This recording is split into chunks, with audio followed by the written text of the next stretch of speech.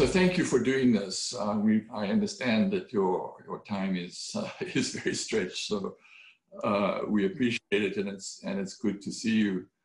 So we're going to start. First question.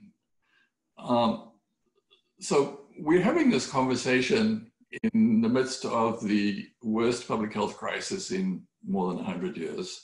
And Southern Africa in particular is experiencing some of the most severe consequences.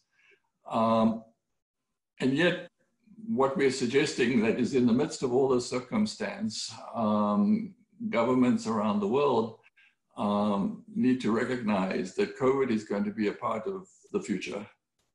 It's a fact of life. It's part of a new reality. And they need to be able to, while still managing the pandemic, begin to move forward, specifically to pay attention to the danger of backtracking on key human development indicators like health and education, but also mapping a way forward for economic recovery. Do you think it is premature to have that conversation, or this is a good time? Well, this is a good time to have this conversation. From my experience, we've been involved in trying to deal with the COVID-19 since March. Mm-hmm. And a false start in March, we had a quick lockdown. But before long, we noticed that the costs and the impacts of a lockdown are even more dangerous and bigger than dealing with the disease. So since May, we have now been trying to understand how we keep the economy open while at the same time preventing infections. So I think you're right. The COVID is becoming a way of life. There's already many ways in which we are changing our daily behavior. So yes, now it's time to have this conversation. So the premise is that investment in human development, in health and education in particular, but also obviously many other areas related to human development, it correlates to economic growth. And you've been finance minister for many years, so I'm imagining that you've had opportunity to see whether this is in fact the case. Are you able to say that because of investments in these areas over the past number of years, Lesotho has seen economic benefit? Well, Lesotho is a bit of a peculiar country. And I was looking at this question to try to understand whether we have evidence that can confirm such a relationship. But Lesotho is peculiar in that, compared to sub-Saharan Africa, it invests twice more than the rest of sub-Saharan Africa does. But the outcomes are just absolutely terrible. So yes, lots of investments last 2 decades compared to sub-Saharan Africa. But the health outcomes and education outcomes are very poor. If we're to look at where you are seeing some value of investment in education, for example, it is investment in tertiary education. The returns there are clear and significant, but the returns are to a very small section of society. The larger portion of our youth who drop out at basic education level remain outside the economy. And by the way, Lesotho is a country that has depended more on migrant labor as well as international taxes from our arrangement called SAPU. So the normal process of countries starting small, everybody hustling for a life and creating rudimentary markets hasn't really grounded in Lesotho. And so that relationship is not very clear, but it's not lost on us that's a path we need to travel. The migrant labor process is winding up. There's only very few people now in South Africa, and SACU revenues and SACU itself is probably going to disappear in the context of continental and regional free trade areas. So we need to get to a point where that relationship will actually must come. So we recognize that it must be the case that if you invest in people and invest in everybody and give them good health, necessarily you must reap better returns in economic growth. So as you now prioritize moving forward, you have two challenges. I'm sure your own reserves have been severely strapped by the current situation, together with the fact that the external budgetary support, the development aid that Lesotho receives, is also likely to be diminished because of the global economic recession. You mentioned quality as a particular problem in education and in health, that the outcomes are not what they should be. Do you see quality as being a high return investment at this point? We are agreed, and we have these discussions about what we must do in education and what we must do in health. The problem of investing too much and getting too little out of it here speaks to the quality of the education that we must have. We recognize that while we are investing significant amounts in tertiary education, it is in basic education that we must invest. But investments in basic education is to creating what type of skills which should participate in which industries in our society. So there's a big issue of relevance. You train hundreds of thousands of people, they come out of primary school, but what can they do in our economy? So very little linkages between the jobs that are available in Lesotho and the skills that we are creating at the basic level. Even at the tertiary level, most people are trained to essentially join the government sector. And in health, we have been putting significant amounts of money, but we still have facilities that our people don't want to go to and don't trust. You may have a facility, you may not have nurses, or may not have enough doctors or medicines. So quality is key in health. Relevance and quality is key in education.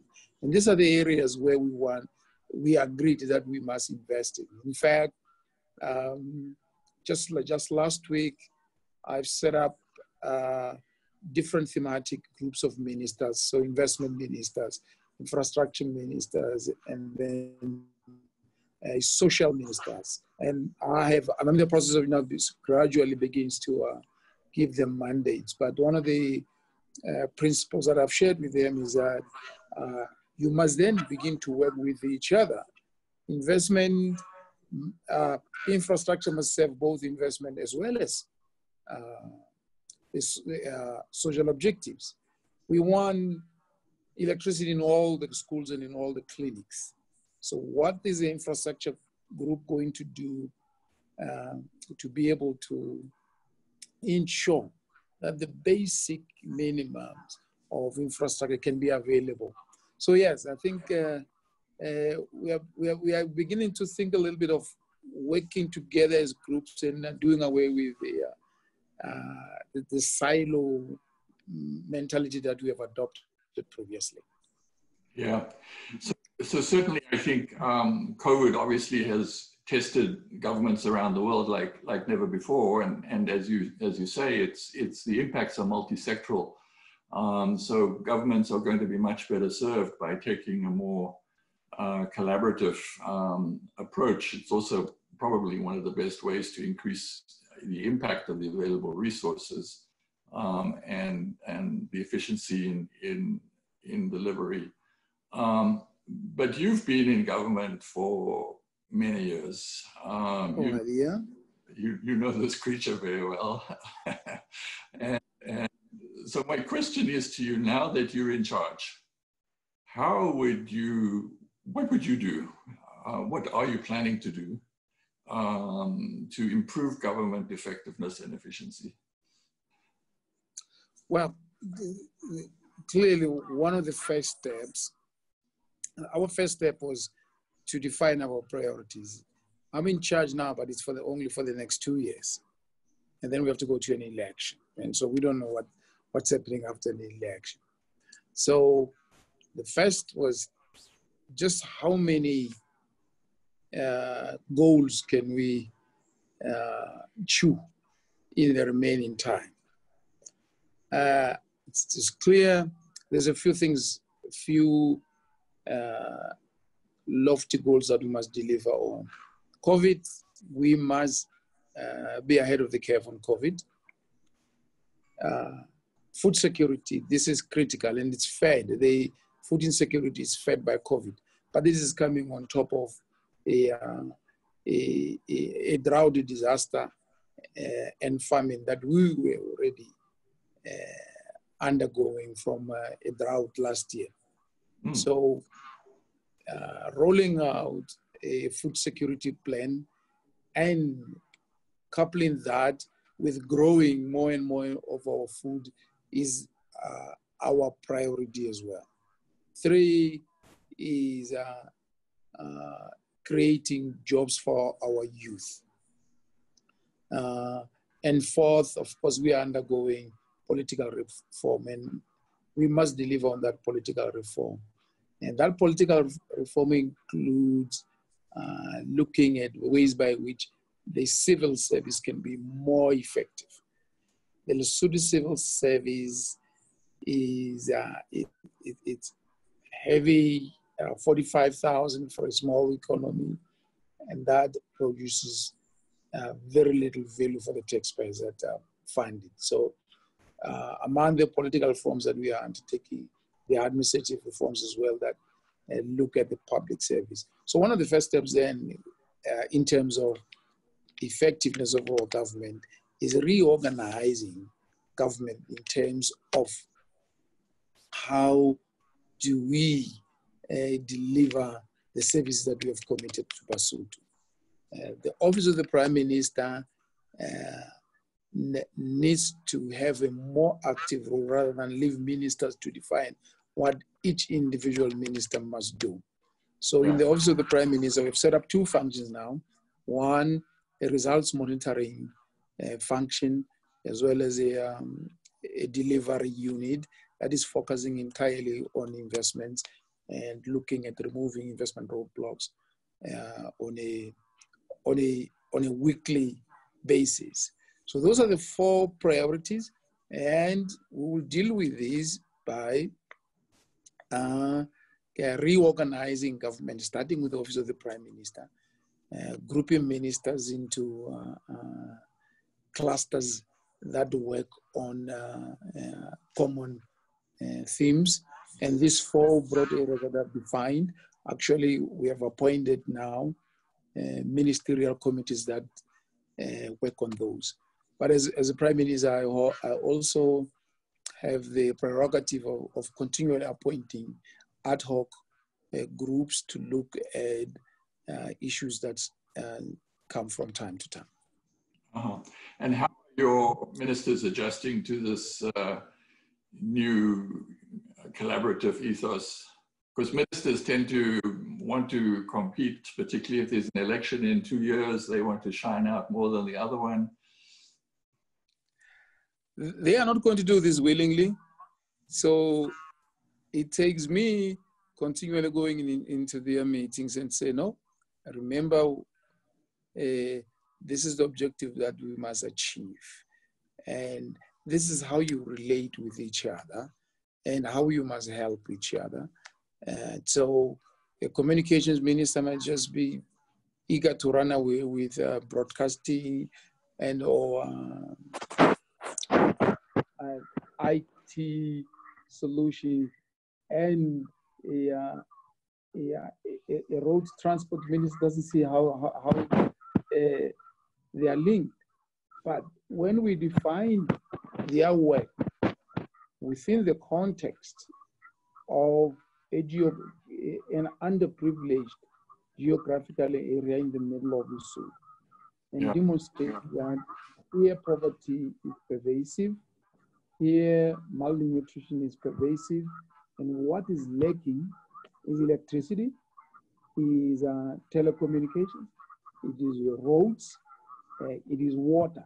All those things must be there before you can improve the life of individuals. And it is when you bring in the social objectives into the discussion of infrastructure that they begin to see how they need each other and how they must plan their work together in a manner that can deliver a product to the community out in the rural areas. We have produced poverty maps and malnutrition maps, and we say your plan must stick to those maps. So yes, it is a very interesting process, but it requires going in and talking to them. So this must be a severe test for your leadership skills. You took over just as the pandemic was really setting in. You have a short trajectory, 2 years to deliver results. You've defined your results nicely. What have you learned as a leader, and what would you share for others to reflect on? Well, I'm 2 months in office, but I was finance minister before, and I've been a minister previously. So I've always had a good sense of what we needed to do. And so coming in as premier was an opportunity, a rare opportunity for anyone who had wishes to have. And so the lesson was, well, I come in knowing exactly what I'm going to do, but now getting ministers who are political leaders in their own right, and my colleagues, getting them to buy my vision, when in fact I come midstream and I'm not coming from an election, and this is a constituency parliamentary system, not a presidential system. They don't know what I'm going to do in advance. Now, getting them to buy that vision requires a bit of work. And so you go one by one, each minister, and ministers are not the same. Some are more powerful and more dangerous. If they don't buy the vision, they can be very disruptive. But if they buy vision, they can also be very. So you have to be able to listen, even if you disagree, and gradually try to guide the process to a unitary vision which they buy into. So it is work that requires talking to ministers individually and collectively, and quite frankly, sometimes you need to be stronger, wield a little bit of a command and control stick, but you combine all those instruments together. It's still, frankly, early stage. I'm refining my approaches and I'm learning as I go. but I don't want to lose sight of what we need to do. Our poor people, hungry people are at the center of our discussions daily, and that always rejuvenates and reorganizes our thoughts. Yeah, yeah. Well, you still look young and energetic, so that's a good thing. So, Prime Minister, thank you so much for this